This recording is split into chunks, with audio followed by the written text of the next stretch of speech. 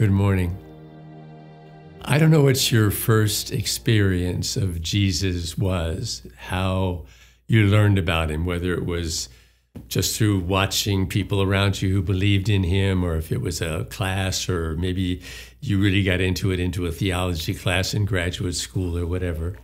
But the question always is who is this man Jesus? And for 300 years, the church, the Christian church, couldn't figure out how to describe who Jesus is. Is he God, acting like a man? Is he a man, acting like a God? And those were the two heresies that went back and forth and back and forth. And why that makes sense to me is that's just what the mind does. It's either one or the other. It can't be both. Well, the answer is it's both. He's 100% human and 100% divine. And where do you think we fail in holding that wonderfully mysterious spiritual mystery? Where do you think we fail most? I think we fail most in making him God. We think Jesus was God, and that's why he could do everything that he did. That's why he was so effective in what he did. But to me, when you look at Jesus, you have to focus on the fact that he was just like you. We're told in Scripture, we are made in God's image and likeness.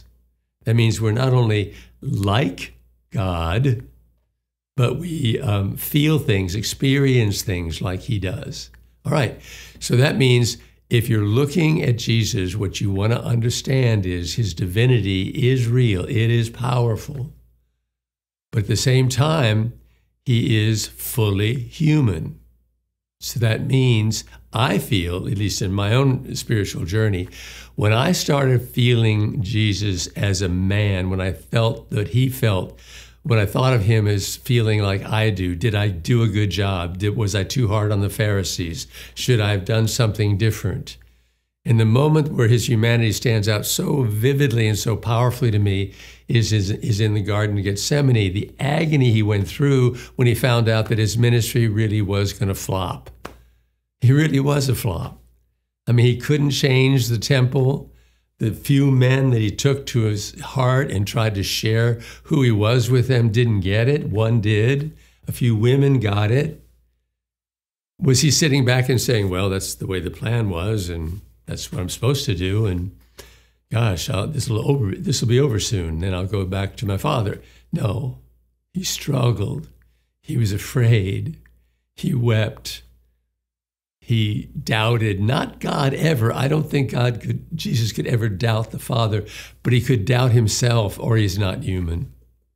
So nothing is more important than holding on to the humanity of this divine creature we call Jesus.